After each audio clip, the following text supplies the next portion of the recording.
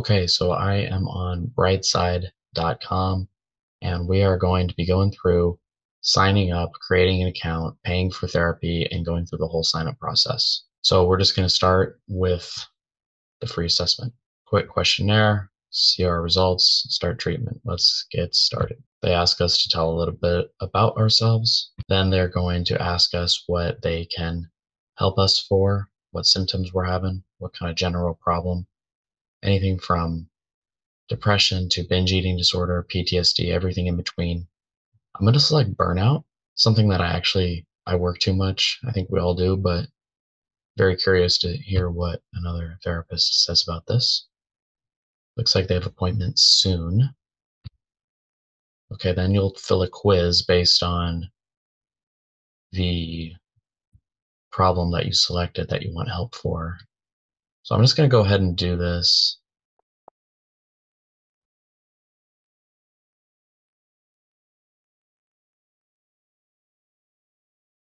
Okay, so I finished the quiz and now I'm going to create my free account.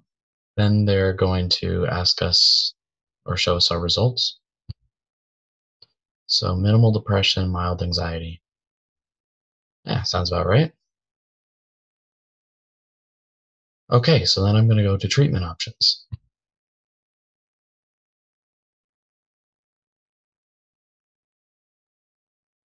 I am going to do evidence-based therapy. And now it looks like because I use the sign up code that it's scratched down, the code has been automatically applied. So be sure to use the link because you will save money using that link. And I'm going to go through the medication and therapy for the first month. That's what I would like to try. $2.99, normally $3.99.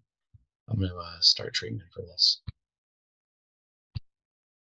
So they're asking a question right now to see if we're appropriate for online medical care. So they ask if I have any of these diseases or conditions: liver disease, kidney disease, long QT syndrome, epilepsy. I'm going to say none because I don't. The purpose of this review is to try everything, but I'm going to be honest. So it looks like this is the insurance coverages Brightside accepts. We got Aetna, Allegiance, Anthem, Blue Cross, Cigna, SNS, United Healthcare. Okay, so it's normally $349 a month, but this one it's automatically been applied to bring it down to $299. So I'm going to go ahead and pay for this. Okay, so we have signed up. We're going to do some intake questions, some essential information. Looks like this was question 1 of 9. Ask about what gender we identify with, then our orientation, pronouns, 9 sections. Interesting, really detailed. Why we're seeking care and what we hope will help us achieve those goals. They ask us how long we've been experiencing. They ask about episodes. They ask us about which of the following do we believe is contributing to our feelings. What are our goals for treatment? They ask us about what are our goals for treatment. They say reduce anxiety about stress, improve work. They ask us about sleep, weight, vomiting,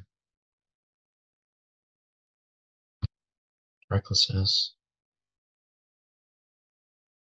grouchiness, current and past treatment. They ask us about medications were taken, medications we have taken, antidepressants, currently therapy, yeah, personal medical history. They ask us about health,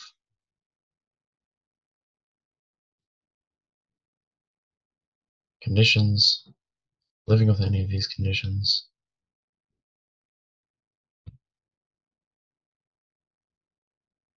medications, allergic reactions, nutritional supplements,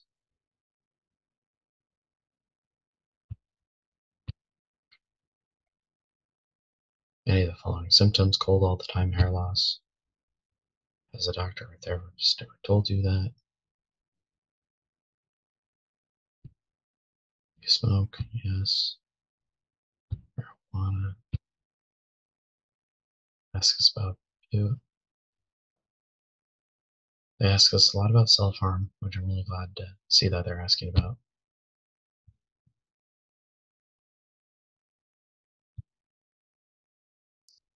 They ask us about these great feelings that many other questionnaires don't get at. Not good enough, empty, aimless, lonely, indecisive. These are things that people feel that other questionnaires don't like. I really appreciate this intake questionnaire. It's in depth. It's a bit longer, but I like it. They ask about eating disorders, personal history, genetics. They're really trying to get to know us, and I'm impressed by this quiz. So they're going to work with me on a psychiatric provider, book my first appointment, and I will be going in.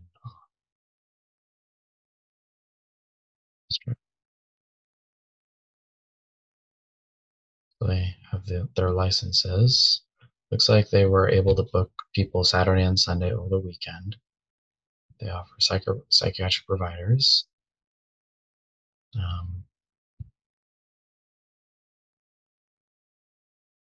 Book an appointment, 30 minutes is background checked. Now you can see her profile, and it says that they have X amount of years as a board certified psychiatric nurse practitioner, board certified family nurse practitioner, been practicing providing mental health services for a variety of years. Um, Uses evidence-based practice, licensed, board certified, background checked, good hire. Okay, so then we book an appointment.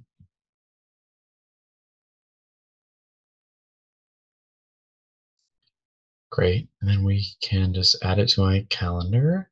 Let's see, to prepare for our appointment, we accept our reminder, we find a quiet space, accomplish more if we're relaxed and comfortable. Alrighty. Then we can just continue, schedule. And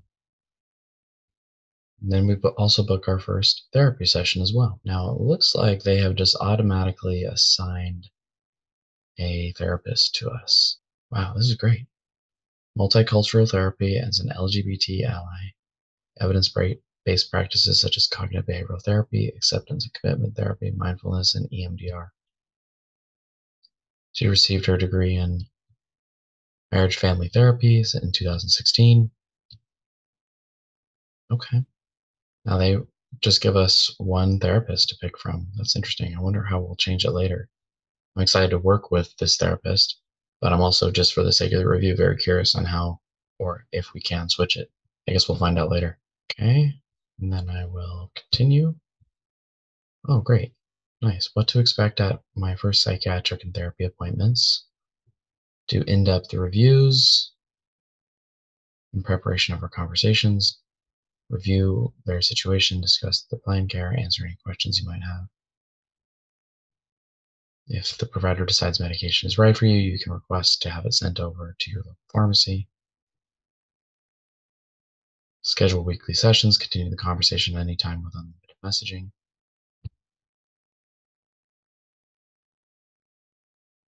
Care coordinators, billing, pharmacy scheduling, anything you need. Hmm. They care about us. That's nice. They recommend entering these numbers into your phone or taking a screenshot of this page. If you're ever in a crisis, considering hurting yourself or someone else, be aware of these resources.